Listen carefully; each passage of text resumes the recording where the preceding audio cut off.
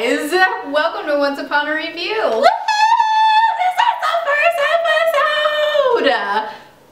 I'm Katie. I'm Bianca! Hi! Hello out there. YouTube, land, world, and fellow oncers.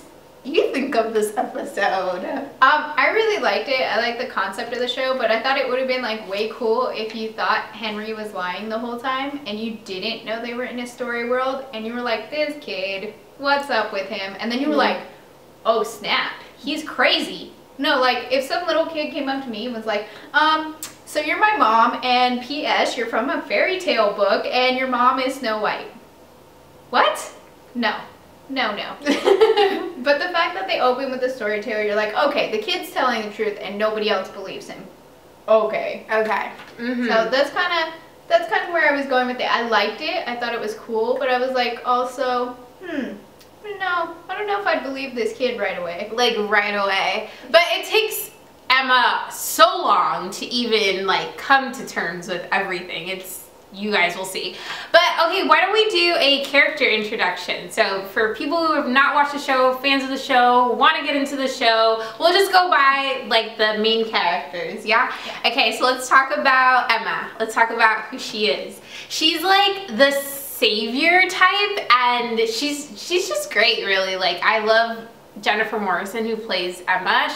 Does a phenomenal job, and she's, yeah, the savior. Yeah, she's kind of like this rough and tough, hard edges kind of character with like a kind of soft spot and cares about people but doesn't want people to know that she cares about them. Yeah.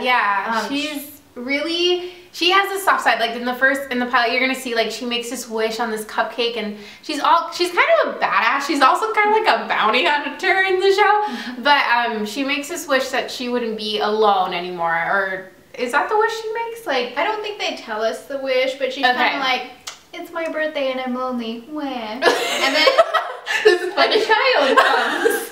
Oh look, a child. Blow the. What did you say earlier? You said blow the candle, see the child. Like what? Like you blow the candle and then oh look, a child. That's how children at home. That's how babies are made.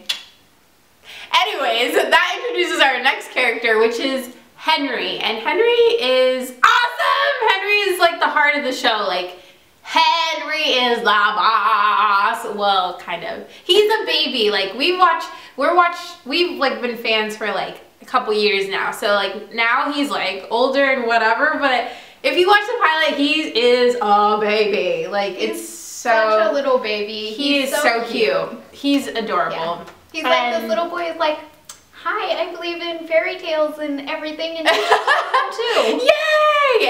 It's fantastic. Okay, let's get into the villains of the show. Dun, dun, dun, dun, dun. Regina. Let's talk about Regina, the evil queen.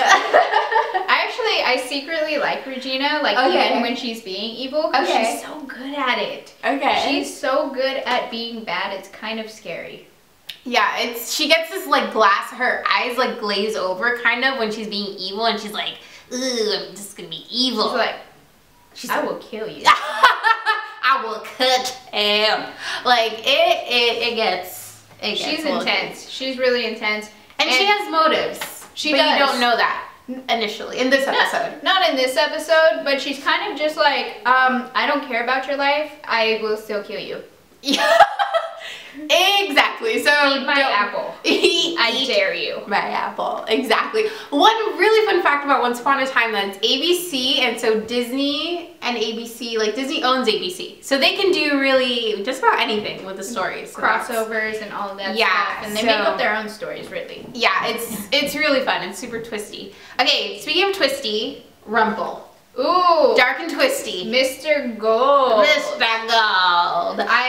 By the way, we need to explain the parallels. Oh yes. Okay, so to take you back a notch or two. Yes.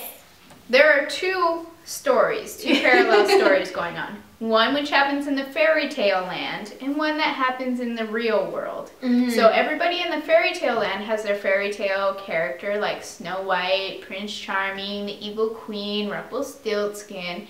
And then they also have a counterpart in the real world, like Mr. Gold, Mary Margaret, Fun fact, Mary Margaret, who is Snow White, her name is actually Mary Margaret Blanchard, which means white. That's cool. All their I didn't know names that. correlate to their story. Oh, that's really fun. Yeah, or like Mr. Gold. That makes sense. Gold, Rumpelstiltskin. Regina means queen, evil queen. Oh, And, very cool. I didn't know these things. David, which we'll get to later, who is Prince Charming. In his story, it's revealed that he's actually a shepherd boy, and David was a shepherd boy and became king. Yes. Yep. Yay! Wow, Fun facts. that's really cool. Fun once upon a time facts. Whoops, my notes. Okay, so Rumple, played by Robert Carlyle, is one of the best characters. Insane. It is phenomenal how he plays this role. Like, you don't understand. Like, Yeah. that voice. As you get more into the episodes, you'll see he does this like little like laugh prance. He's like, You nailed it. thank you. Thank you. Thank you. It's like pure, the way he does it, it's like pure glee mixed with pure evil. And it's just like, I don't know if I should laugh or wet my pants right now. Exactly. I'm flanking. Take over. I think Snow White is super awesome in the fairy tale world, but not so much in the real world. In the real world, she's like, oh, hey guys, how's it going? I'm gonna be over here. I'm a teacher. Yeah. But I love how they style her, though. I love her little outfits. Are so like, and there's a huge distinction between like. That didn't happen. There's a huge distinction between the fairy tale world and how they dress her, which is like all BA and like fur coats and like long dresses. And it goes with her character in the fairy tale world. Because in the fairy tale world, she's like, I'm Snow White. I'm a bandit. What's up? What's up? Exactly. Yeah. And then in the real world, it's almost like they flip the character upside down because she's very like, hey, like uncertain maybe, but still a great character. Yeah. She's all about, her and Charming are all about like hope and faith and believing that they're gonna get out of a circumstance. So it's like, and the theme for their characters that comes up, I think a little later in, it might be around the second episode, is I will always find you. Yes! That's either the coolest so thing ever because it's like, I love you so much, I'm gonna find you, or that's like the creepiest, most stalker thing ever because you're like, I will always find you. No matter where you go. I will always find you.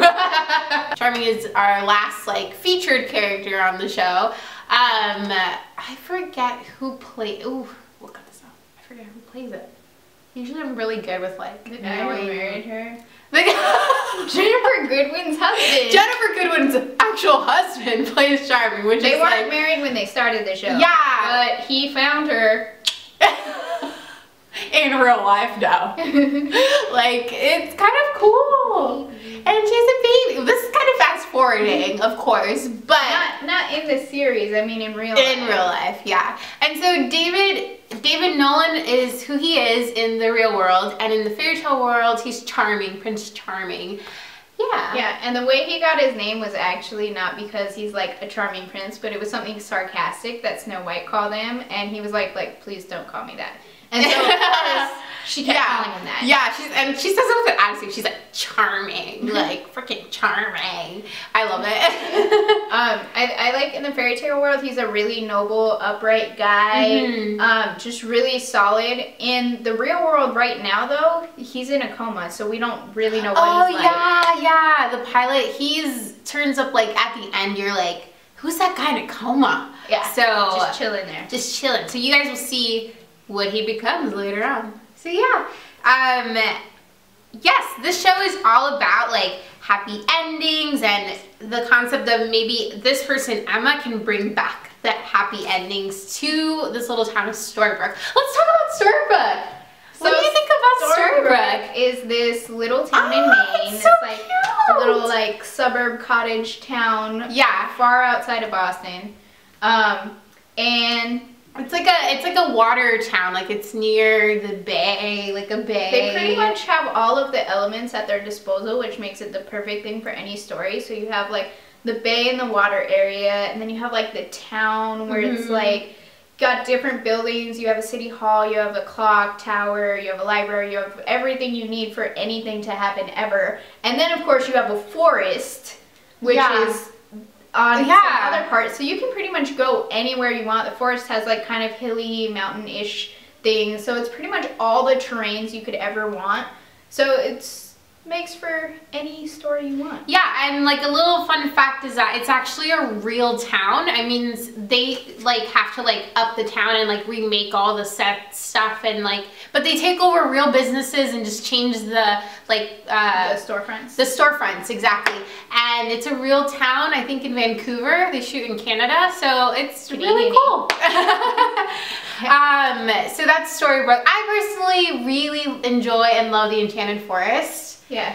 That's like my thing. So the Enchanted Forest is where the fairy tale land people live. Yes. And that's where all the castles and the cool forest creatures. CGI comes in. Horseback riding and the battles and flames and swords and stuff happen. Yeah, so you'll see a lot of the flashbacks. Flashbacks are a huge part of the show. Yeah. Will come in place like in the Enchanted Forest. So this story basically happens in the fairy tale line. It happens like right in the middle, and it goes backwards and forwards between here we are in Storybrooke and how did we get here, and oh, this was our life over here in the fairy tale land. And so it kind of jumps back and forth between the two to fill you in on this overall plot that kind of broods in.